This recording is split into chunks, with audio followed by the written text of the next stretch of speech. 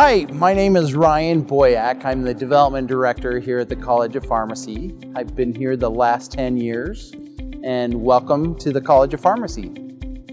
What we have, we're in between two buildings. One is a research building, which is named the L.S. Skaggs Junior Pharmacy Research Building, and this was built in 2013. And then over here to the north, we have the L.S. Skaggs Hall, which has been the home of the College of Pharmacy since 1965. Mr. Skaggs, as a philanthropist, pharmacy education was very important to him. And with his drugstores, he wanted the best pharmacists working for him. And so he invested in College of Pharmacies throughout the West. His gifts to the college really has made what the College of Pharmacy is today. And we wouldn't be a leader without his help.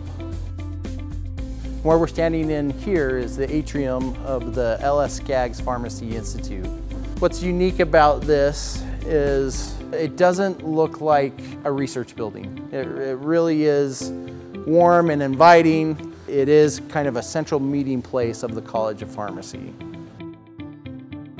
What's neat about this building is the colors in it, the floor is different than your all cement lab space research building. Now the design of it is there's 3 bays on each of the floors. The real innovation of the building where all the connections are up in the ceiling. They can change the configuration around. They're not necessarily tied to the ground. And it really is best in the nation. Really state-of-the-art for pharmacy research. This is the sterile compounding area. In this area, they try to mimic exactly a clean room of what you would find in a hospital. And then over here, we have the compounding lab. This is where students learn the art of compounding.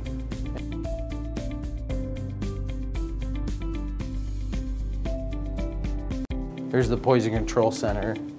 Our students have the opportunity during their 4th year to do a rotation through here. And right now it's also where the COVID-19 hotline for the state, they're answering all those calls right now.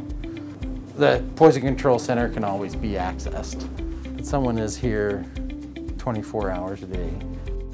The Department of Pharmacotherapy is up on this 4th floor, and this is where a lot of our clinical faculty have their offices. The clinical faculty really are experts in their field. Each of them do have a specialty or a community pharmacy that they are helping to run, where they're working as a clinical pharmacist in that clinic. But then the knowledge that they have in treating patients, they're also spreading that knowledge to our students as well. The strength of the College of Pharmacy lies in our alumni. We've had about 3,500 alumni that have gone through our program here, and each of them are very competitive in the pharmacy field just because of the education that they received here at the University of Utah.